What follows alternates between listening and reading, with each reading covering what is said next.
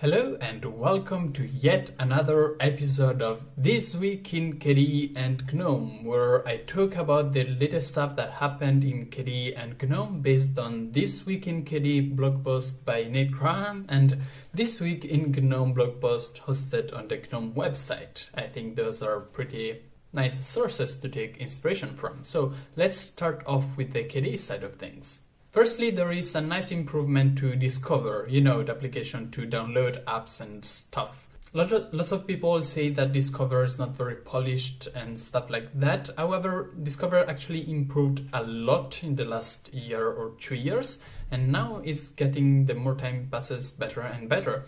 This is yet another improvement in that direction. Now, whenever there is an error message, instead of showing that into a very little gray box on the bottom, as it did before, now there is an actual dialog that shows the complete error right in front of the screen and gives you the option to close it immediately rather than having to wait for the timeout of the little gray box on the bottom.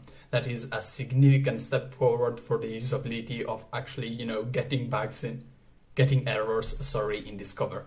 Then let's get into a couple of new features. Firstly, the system monitor, or any applet that has the same name apparently, can now detect and monitor power usage for NVIDIA GPUs. Also, the weather applet that shows you, the weather, has now an option to include the temperature, the current temperature, as a little badge overlay on top of the icon. Similarly to the battery. The battery also has the same badge overlay that shows you optionally how much battery is left.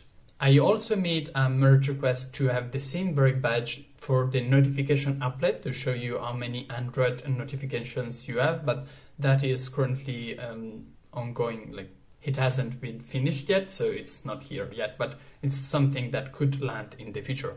When you're scrolling through Ocular documents, Ocular is the PDF reader if you didn't know, now the scrolling speed is actually much faster and allows you to, feel like you're properly scrolling through a document like you would in a web page or anything else really. So that is also quite a big step forward for Ocular.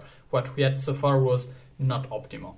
Another improvement to Discover is the task progress page. Up until now, for some reason, the background of the little pop-up that shows you how much, the progress of each task that Discover is running, like installing various apps, the background of that was blue or any color that you set the accent color. And that actually made very hard to see the progress bar, which is also blue or any accent color you have. Now it's white, so it's much easier to actually see how much progress is going on. Finally, always on Discover, because I told you it's getting better, if you're on a Metroid connection, that is, as an example, if you're paying for data, so you have some data limit that you don't want to cross, if you have that kind of connection, Discover won't any longer automatically check for updates, because that would waste your limited data.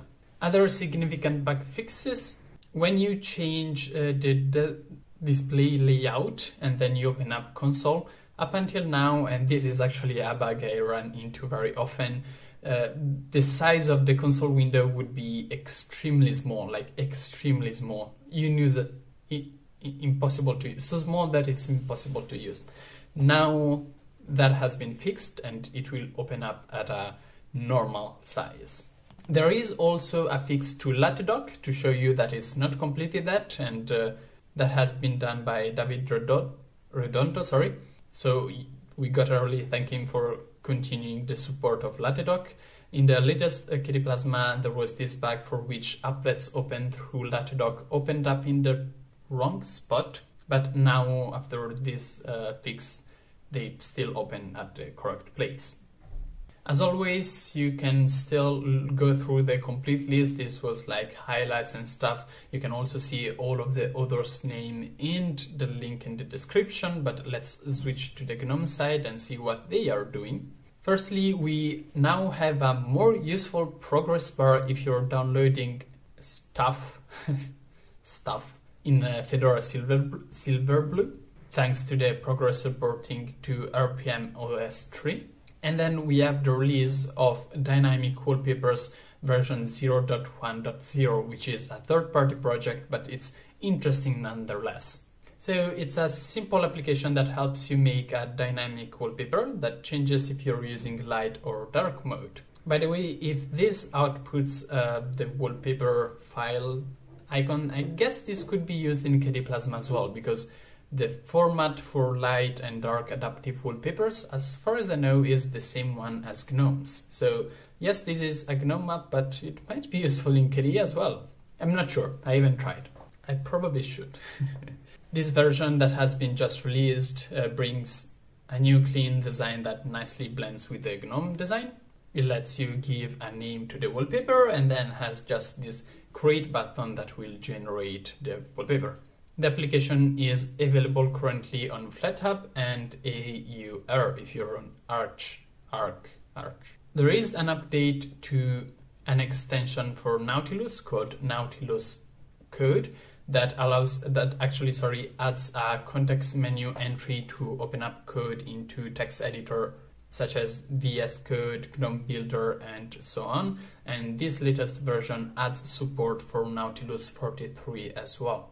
However, to do this, they had to drop Nautilus 42. So if you're running Nautilus 42, don't update. If you're running 43, do update. Finally, there is another announcement of a new application in the GNOME community. Again, this is a third-party application, but GNOME, I think, does a very nice job at making sure that even third-party applications are all in the same ecosystem. This is an application made by the Avil Skeleton, which you might have seen because they also contributed a bit, if I'm not wrong, to Battles. And the application is UPSCALer. You give it an image, you give it a target resolution to upscale to, and it uses a real ASRGN and I tried. Real ASRGAN NCNN Vulkan that is used to actually do the upscaling and enhancing of images. Again, this project is available as UPSCALer on FlatHub. I've also mentioned in my channel previously the new application in GNOME that's called Money, and there's a new update of that one as well, which brings some new functionalities. And as an example, now we have groups, and you're able to associate a certain transaction to a group. Money will automatically use the local currency symbol as set by your system, and there's more translation support. These videos sometimes turn into a let's see how hard is this to pronounce for Nicolo thing. There is also a new version of Battles, which is announced still by the Avil Skeleton, so I was correct into saying that they also contribute to that project. This brings a complete redesign of the details view. Again, if you're interested for more information to read all of the full changelog and stuff, as always, you can check in the video description and you will see the link to this blog post. As a very last thing, there's also a new version still on FlatHub of Boatswain, I think it's pronounced, which brings the ability to customize buttons ordered just by drag and dropping them. The description of the application is a guiding hand when navigating through streams. What is this? It's to customize the stream deck. Okay, makes sense. Yeah. Now you can just drag and drop buttons to organize them on the stream deck layout. So thanks everybody for following. Again, check out the links in the description and see you tomorrow with yet another video.